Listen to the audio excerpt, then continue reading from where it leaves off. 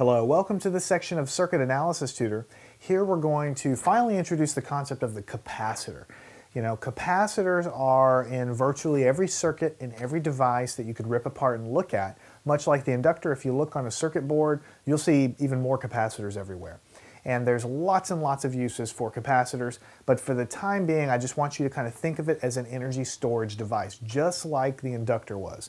Now, in the previous sections, we talked about inductors, and we said inductors store energy because the current flowing through an inductor generates a magnetic field, and magnetic fields fundamentally are basically just mediums to store energy, potential to do work. And you can put energy in the bank, you can take energy out of the bank, and that's all in the context of inductors. And I hinted several times that capacitors are going to have very similar characteristics. The only difference is capacitors are going to deal and do deal with the electric field instead of magnetic fields. So I've said it a couple times now, but electric field and magnetic field are kind of like peanut butter and jelly. They go together. You change the electric field, you can get a magnetic field to be generated, you can change the magnetic field, you can get an electric field to be generated. They're very close cousins of one another, and they influence one another. So we have a device that operates on the principles of a magnetic field, that's the inductor. Now we have the capacitor that is fundamentally governed by the principles of the electric field. And so having those two guys, those two kind of opposites at our disposal lets us do all kinds of really great things with circuits. So first, let's crawl before we can walk. What is the symbol for a capacitor? So capacitor, symbol. There's a couple of different symbols that you might see. I just want to make sure that you know that you might see a couple of different things. So here is a flat line with a curved line, right? So you might see something like that. You might also just see it as two parallel plates like that. Either one is fine. It just depends on the circuit diagram that you're looking at, but ultimately, the symbol for a capacitor is going to have a plate and another plate. Sometimes it might be curved, sometimes it might not be curved, and there's a gap between them where they're not touching, and I'll explain why that's important in just a few minutes. Now, the unit of a capacitor, right? So remember, for resistance it's ohms, for inductance it's henries, for capacitors it's farads, F-A-R-A-D, farad, right? But farad is a very large unit of capacitance, so you never, ever going to see a 1 farad or a 3 farad capacitor. It would be like the size of a room. So usually what you'll see is and by the way, this is F, usually you'll see something like microfarad. So you might have a 3 microfarad capacitor, or a 25 microfarad capacitor, or a 100 microfarad capacitor. Or you might even see picofarad capacitors, those teeny tiny capacitors. If you open a computer and look on the board and you see just hundreds of them all over the place, because capacitors are used everywhere. The teeny tiny ones are probably in the picofarad range, which are even smaller. Very rare for you to see a millifarad capacitor. That would be something industrial, very large, and you're just never going to see a 1 farad capacitor. So get used to seeing micro a lot in terms of capacitances. All right? So let's take a moment and draw a larger version of this capacitor down below so that I can make some observations for you. So here we have terminal A, let's say, right? So here's this guy, and then the other part's on the other side, and then we have, let's say, terminal B. All right, and then let's just say we have current flow through the capacitor like that. So according to our passive sign convention, we would expect to have a voltage like this, all right? So plus and minus. So notice that for resistors, if you have current flow through a resistor, we have a plus and minus voltage drop.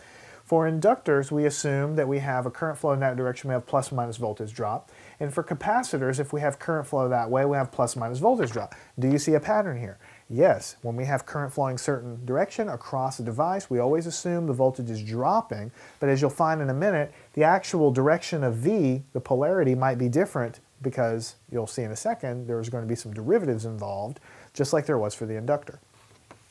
All right? Now, one more thing I want to get at before I get to that part of it is what we have in a capacitor fundamentally. What it actually is you have a plate, which is literally like think about a piece of paper, a metal piece of paper, a plate. And then next to it, you have another plate. Don't worry about the fact that it's curved. That doesn't really matter for now. Sometimes you'll see flat, sometimes you'll see curved, but ultimately it's another plate. they're not touching here, right? So there's no electrical connection through here. So, you know, for the inductor and the resistor, there was always a physical path all the way through the device, but for a capacitor, there's actually a gap in there. If you actually sliced a capacitor in half, put it under a microscope and looked at it, you would see the wire come in, there'd be kind of a plate, sometimes they're wrapped up, but then you would see a gap, a very small gap, so it's not actually touching the other side where the other terminal comes out. Now the way I've drawn it here, it's got a blank space in there. You can kind of think of that as air, right? But in general, capacitors don't usually have air in between them. Usually we kind of shade it like this, and we say that this inside here is what we call a dielectric, which just means insulator. All right, so fundamentally a capacitor can have different dielectrics inside. Capacitor could have, remember we talked about the inductor. We said we could have different things inside the inductor, usually metal like iron, to concentrate the magnetic field. Well, here we're not dealing with magnetic field, we're dealing with electric fields, and I'll explain why in a minute, but we can fill different dielectrics in there, and that helps to govern the capacitance. It basically governs the value of the capacitor you have. It depends on what's in between there. In fact, the capacitance of a capacitor is governed by a couple things. It's governed by the dielectric that you have. It's also governed by how large these plates are, the surface area of these plates.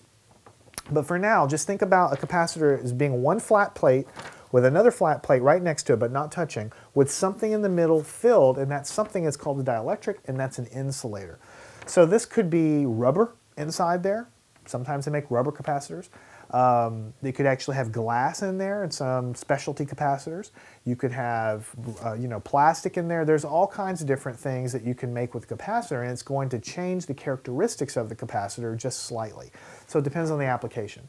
But the fundamental thing at 100,000 feet for you to realize is that there is no touching of these plates. They do not touch in there.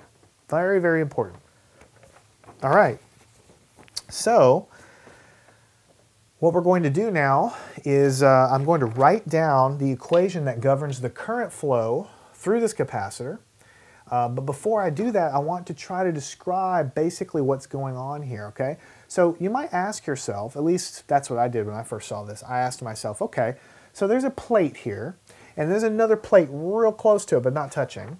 And inside's like rubber or some kind of a dielectric insulator that doesn't conduct electricity.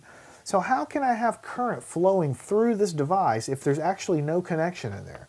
It's like having a wire here and a wire here and nothing in between, and I'm saying electric current's flowing. How can that possibly be happening, right? I'm glad you're asking these questions because there is very important questions for you to understand. We're going to address that now. What we say when we say that current is flowing through there is we mean that from the outside looking in, like forgetting about what's happening in there, it looks as if current is flowing through the device. No current's actually ever really flowing through the device because you can't actually tunnel through an insulator. Electricity is not going to do that. But you can kind of be fooled into thinking that current's flowing because if you think about it, think about this plate right here, this capacitor plate. Let's pretend that it's very large. Let's say that I make a plate like, the size of a basketball court, right? And that's a piece of metal plate connected to a wire. And then I create another plate really close together to it, and I put it right close together. Now let's say I turn a current source on to send some positive current up through here, going through like that. What is actually going to happen? Well, we know that this current cannot just jump over to the other side. It can't complete the circuit like a typical circuit arrangement. But if you think about current I being positive charges. I mean, we all know that electrons really are the thing that are going around the circle in the circuit. But we've established a long time ago that we don't usually talk about electrons flowing in our circuits in electrical engineering. We talk about positive current flow, which is opposite of the electron flow. So when you see this current I, you should be thinking of positive current flow, positive charges flowing, which is opposite of the electron flow. But anyway, if I had positive charges going through this wire, they're going to hit this plate.